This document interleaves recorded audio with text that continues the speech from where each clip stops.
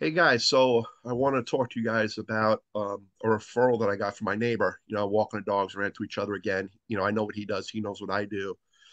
So he wants to set us up with a client who's in the financial sector and security sector, and he's been doing a medium sized budget doing SEO, Google Ads. They said it was working in the beginning in terms of producing transactions, producing website traffic and volume. So the account managers, I had a quick call with them, a quick meeting.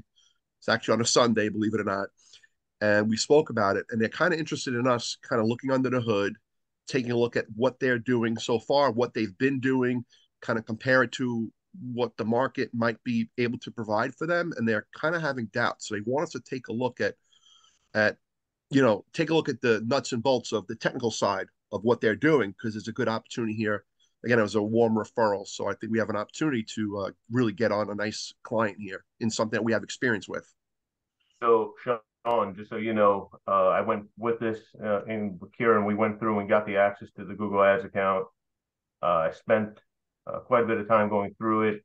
Saw a lot of different points of opportunity where we can definitely help them get more for their money, or just reduce their budget, or just get a better cost for conversion. So, I think as we go through the account, you'll see right now that there's a lot of opportunities. We can definitely save them a lot of money, generate them more results. Um, they're spending quite a bit of money in Google Ads, so I think their expectations, should be high, but based on what they're currently getting, they're not getting much of anything. And one of the key parts that I think they're going to have issues with it, I'm not even sure if their tracking is set up right. I know tracking is a big issue for a lot of companies. They don't know how to set it up or what to set up. So I think that may be something we need to check to see if they can, or if we can update the tracking code for them. Yeah. Wasn't there I saw that I saw that lead in our CRM. Was it SEO, right? And on the Google Ads side, so I did see the access come through and I took about a 15-20 minute look, and Cool. it's the pretty common mistakes that we've seen through auditing, all these hundreds of other clients or prospects, that we've had. And there's a few things that come top to mind. I mean, they're spending about 65, 70 thousand dollars a month right now, Nice. and that's a pretty decent budget. And the problem with that is, the well, whoever was managing it before, they did a really poor job, managing that budget. So, for example, and these are things that we've talked about all the time that we've seen is, really poor keyword selection. I mean, they had keywords that are more informational. So Yep. these are the ones that are not someone looking for their services, but someone looking for information about the services. I think, that's great for SEO, but for when you're paying per click, we want to focus on the transactional commercial keywords.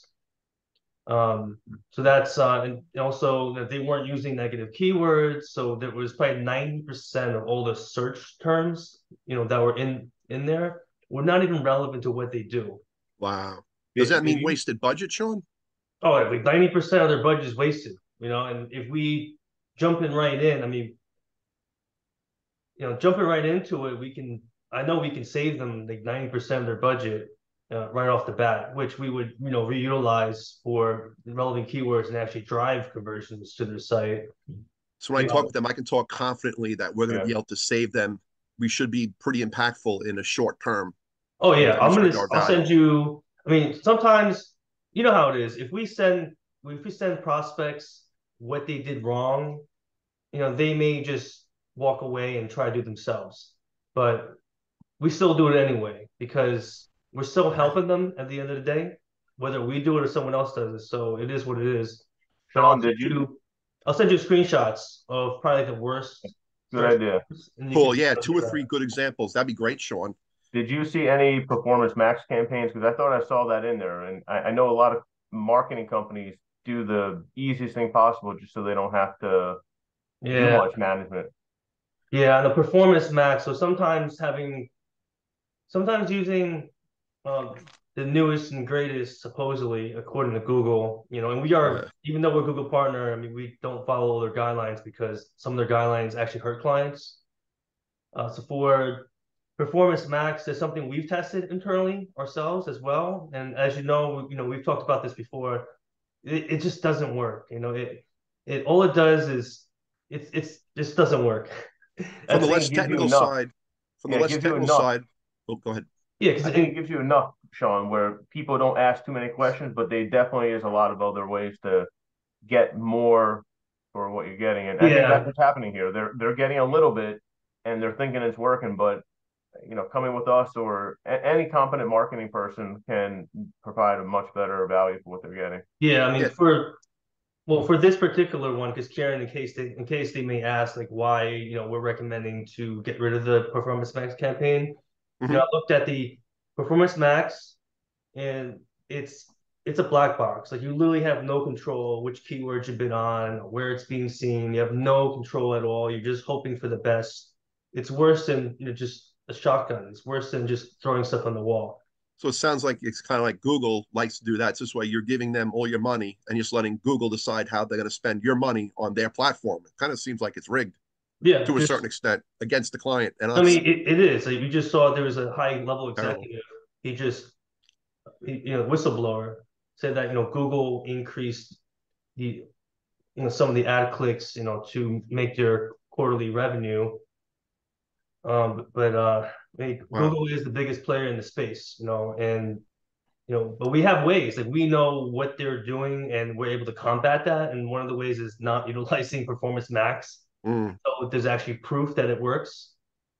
Well, that's And what I feel good about us is we actually put our eyes on it, our hands on the account on a daily, regular basis. So, yeah, how many the two guys that approached me said that they weren't even sure if the guys were doing any work on the account. Did you check the work logs and were they even going in?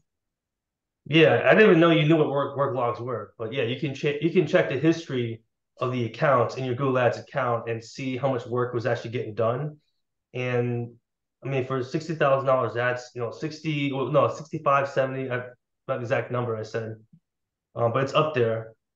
There was probably one or two campaign changes, in the last few months, and it's just not enough. I mean, there's 90% of the search terms are not even relevant to what they do, right? So that that's a huge hit, huge problem right there. The Jonathan, tracking, right? So tracking has, for some reason, most Google Ads accounts, even run by the most experienced agencies, they don't set up tracking properly. And this is a really big, issue with this particular, account that I looked into. Their calls, the phone numbers. I mean, there is no tracking set up at all on the back end. So if they're not giving Google conversion data, then Google has no way of optimizing the account. It's never going to perform. And has the client know that his money is being spent well and effectively? Yeah, yeah. I They don't know if feel there's a it. nicer way of saying it, but you're just totally wasting their money, and they're Well, getting kicked in the balls. This is well, great. It's a really good opportunity to really help some good people yeah. and really be Exactly. impactful quickly, which is very exciting. Yeah, So I Sean, feel. Sean and Karen, Yeah, what I want us to do is we'll put together a list of deliverables that we'll be able to provide them.